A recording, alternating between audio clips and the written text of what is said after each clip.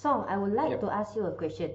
The contribution period 12 to 24 months determined by EIS, does it include my probation period? Now, this is a very subjective question because some employment contracts like probation period I give to you, but you cannot subscribe to EPF and so yet until you are confirmed. Now, that depends on the employment contract whether they will start contributing to EIS when you start employment with them, regardless of probation period.